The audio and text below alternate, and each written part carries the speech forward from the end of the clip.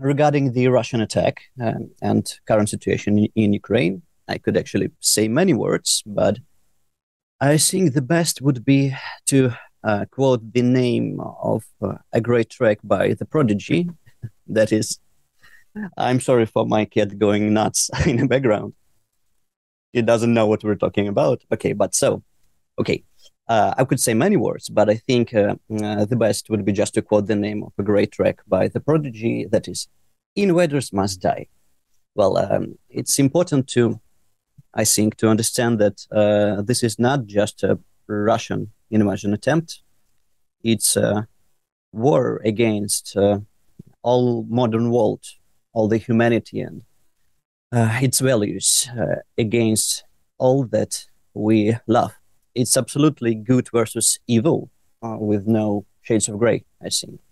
And, well, they say good always wins in the end. And I'm a strong believer of that. So, cheers to that. All right, thank you very much. Let's try and talk about something a bit more positive. So, let's talk about Violet Raymoor. So, how did it all get started in Kiev in 2012? Well, that was a kind of funny story, as it is frequently with how bands are being formed and start, and we are no exception. So, before Violet Raymoor, I had some prior experience of composing music and playing in local bands as a keyboard player and a bit later as a vocalist. With my previous band, we've even released a self-produced album. However, the real story of Violet Raymoor started when I was contacted in social networks by a girl who wanted to purchase that album of my former band. We've had a nice talk, and I've sent her the CD via mail. A bit later, the activity of my former band started to fade out due to, well, a couple of reasons. In maybe half a year, I suppose, I was contacted by that girl again. She wanted to know how I was doing. Well, I've complained a bit, told her the truth that in terms of music making, things were not going too well, that I was having a bit of a pause, of a creative pause, and that I needed a guitarist to go on with my creative endeavors. Unexpectedly, she replied that maybe it was something she could help with. And then she introduced me to her husband, Vitaly, who appeared to be a guitarist. Well, before we knew it, we had Violet Raymoor formed, and the rest is history. You mentioned the style of the band. How would you describe it in your own words?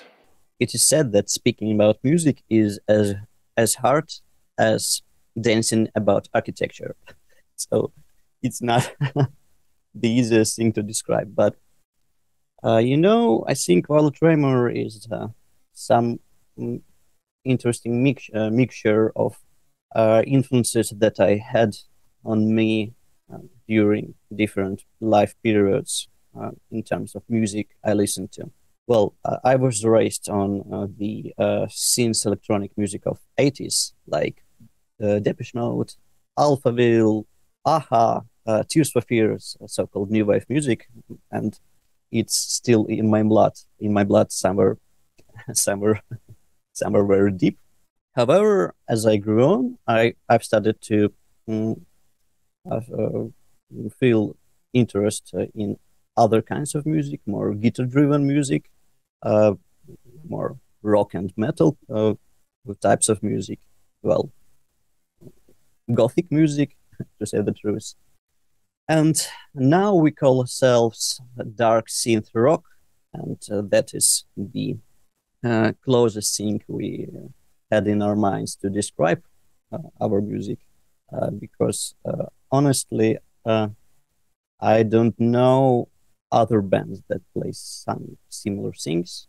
It's uh, it's always either more driven to electronic music or to guitar-driven music, uh, but not balanced like in our case. So it's somewhere best of both worlds. And there is obviously some gothic and dark wave influences on us. So I don't actually consider our band as a metal band. It's actually not a metal band in any case, but we have some power riffs and some overdriven and distorted guitars as well. So, as I've warned you, this is not the easiest thing to answer. Outside of music, it seems that visuals have always been a big part of Violet Raymoor too. Oh, yes. Well, I've always believed that music is another form of storytelling, just like literature or filmmaking or creative arts. I was always fond of great stories and fictional universes. They are in my blood also. So with Violet Raymoor, I try to develop that idea. Well, as some might know, there is some fictional, dark fantasy, mystic universe behind our music and some kind of stories behind many songs. Well, most of songs actually. So this idea just demanded visuals to be properly presented. Well, luckily, we have Vitaly, who is not only a great guitarist, but also an illustrator and designer and an animator also. So all of our visuals, except maybe lyric videos that we have on YouTube, are made by him. And we are proud to release not only music, but visuals as well that complement each other. We have actually big ambitions in that regard. I hope in future we will be able to release some big visual things like animations, cartoons, and other things. Where do you draw inspiration for these stories and music and visuals? On a most basic level, we draw inspiration from literature, video games, mythology, and fairy tales. There's a whole lot also of steampunk aesthetics in our visuals and stage outfits. So that art style has some great influence on us as well, and as well as dark fantasy, as I've mentioned. Well, we also tend to incorporate some horror and mystic themes into our music. So maybe a kind of Edgar Poe-ish atmosphere in there as well. Well, and most obviously, we also use many theatrical elements in our music storytelling. So yes, we like masks. There are actually a couple of masks here in my place. The closest to me is here. Well, I'm surrounded by many interesting and geeky stuff that have some soul behind them. How is it to plan and play concerts at the moment? Well, as to planning and playing concerts in such troubled times, well, if the evil forces want to take our life joy from us, they won't succeed. Well, Ukrainian military forces are fighting so hard exactly for the other parts of the country to at least have a possibility to live a semi-normal life, and that is a highest act of their heroism. Well, more objectively speaking, I think that as you might know, the war is taking place now mostly in the eastern and southern parts of the country now. So in other parts, life is slowly, trying to get back to normal as much as it is possible, which is hard, considering frequent air raid alarms and curfew. not to mention general sense of anxiety and stress.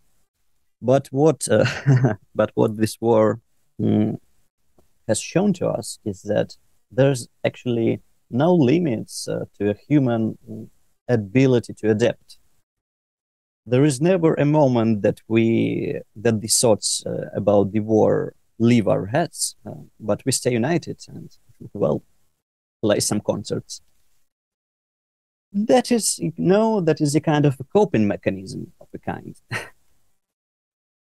And if people take some delight in our music, and if it makes their lives a bit easier to live in this situation, that what else is music made for, actually? How do you see the future of Violet Raymoor at this moment?